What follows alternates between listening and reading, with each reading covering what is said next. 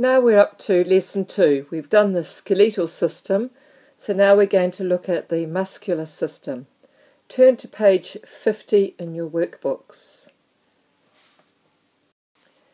Now, as in the first video, I'd like you to pause this video and get a piece of paper and write down all the names of the muscles that you can recall from last year that are in the human body.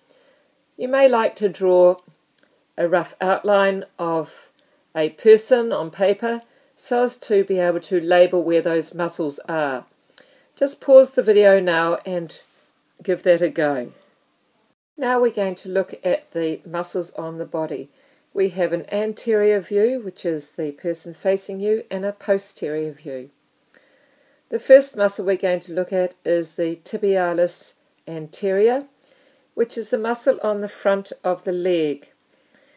You can remember this because you know the tibia is the bone at the front of the leg and anterior means front. So we call it tibialis anterior. I don't think you've got that on your diagram, but I do want you to label it. So make sure that you put the label in for the tibialis anterior. Next we've got the gastrocnemius, which is the muscle at the back of your lower leg. Oops.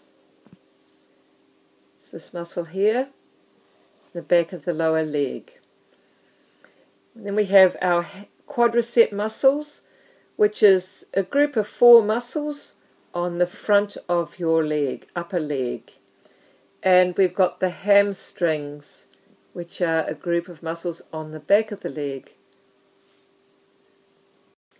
Now moving up the body, we've got the gluteus maximus, which is this large muscle here that you sit on, and it cushions your bottom when you sit down. It's the largest muscle in the body. And then at the back on our backs, in this area here, that is the latissimus dorsi. And on the front of the body, we've got the abdominal muscles. We know them as the rectus abdominis. These are this group of muscles here. And then we have the pectoralis major, which is on the front of our chest. And moving further up the body, in the front of the upper arm, we've got the bicep muscles. And in the shoulder, we have the deltoid muscle, which is there. And from the anterior side, you can see the deltoids there as well, but we're looking at the tricep muscles, which is on the back of the arm, and the trapezius, which goes up into the neck and across and down like that there. That's the trapezius muscle, just in there. Now we're going to look at a few muscles that I'd like you to label, but they are not, there is no space on page 50 allowed for them, so I want you just to write them in yourself. The first of these is the erector spinae, which is the muscles up in the back here.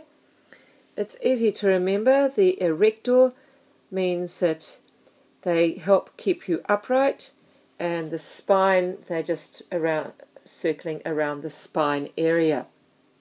The other one is your oblique muscles, which are on either side of your rectus abdominis muscle. So those are your oblique muscles. You can just fill them in. There's space on the diagram there for you to do that. Another muscle I want you to label is your iliopsoas muscle, which is in here. You might know it as your hip flexors. The iliopsoas muscle helps, it is responsible for flexion of the hips.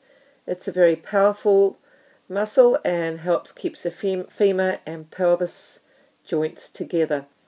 You use that when you're cycling, kicking and running. It's called iliopsoas. That's an I-L-I-O.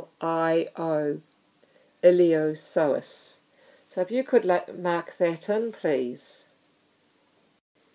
If you could just look back at the lower leg where the gastrocnemius is, we have the soleus muscle, which lies partially beneath the gastrocnemius and serves largely the same function. It also shares the Achilles tendon with the gastrocnemius. It's responsible for plantar flexion of the foot. That is plantar flexion of the foot. When you are pointing your foot, like in ballet, you are using your soleus muscle.